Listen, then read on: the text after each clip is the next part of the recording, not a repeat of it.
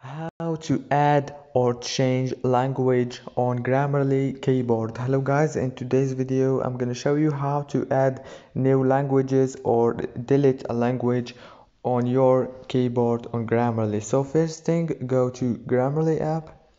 Now this is the home page. As you can see, all what you have to do is choose the first option, it's keyboard customization, and choose the first option again, keyboard languages here. And as you can see now right here, you can just click on add language and choose the language that you want.